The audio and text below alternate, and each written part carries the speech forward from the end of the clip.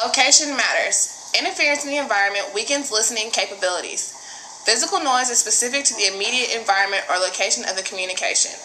For example, in the following clip, you will see how the distractions in the environment can impair one's listening ability. How much have you studied for the CMS test? Not that much. I plan on waking up early in the morning and finish studying for it. What chapters are you on?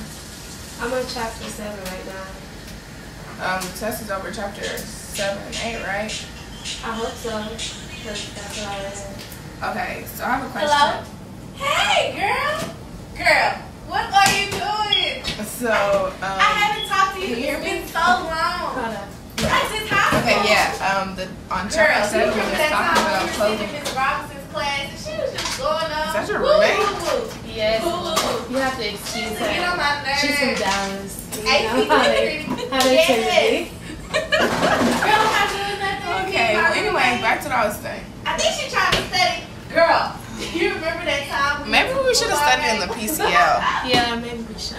You have to come to Austin to come I can't visit me. concentrate. Okay. Yeah. Alright. Well, maybe, Yeah. maybe we'll study tomorrow. Oh my God. Alright. Bye, girl. Gender styles. Men and women also listen differently. When men and women communicate, men are more likely to interrupt for dominance and to be lecturers and take on the roles of experts and authority. Women do more nodding and uh-huhs to indicate they're listening than do men. In the following clip, you will see how the male tries to take the role of lecturer and the female becomes the listener.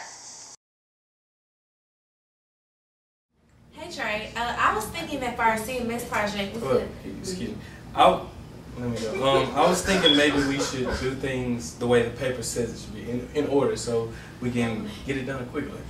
Okay, well, what about like if we do like the teacher said and try different ways, different approaches? I'm thinking to get the best grade, we probably should just go straight forward and not trying to do our own thing, incorporate our own thing, so it'll be different, special from everybody else's. That's what I was thinking. Okay, well, I guess that sounds cool. Yeah, sounds like a good idea to me too. Okay. Cultural differences. Cultural presumptions shade meanings, especially in regard to how directly a message is stated. Cultural vocabulary mismatches often cause communication errors. For example, in the following clip, you will see how cultural differences in vocabulary can lead to misunderstandings. The last girl should be here any second. Oh, there she is. Hey! Hey. Her name's Shanae. She just came from there 2 minutes ago. Oh, that's nice to meet you. Nice to meet you too.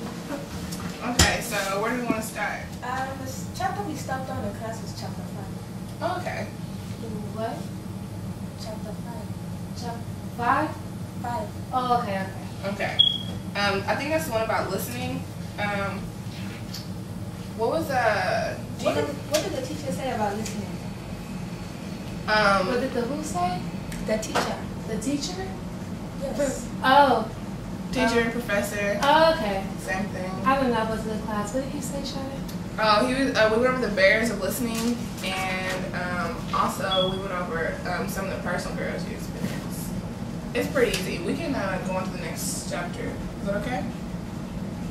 The personal barriers? Yes. I don't remember that part.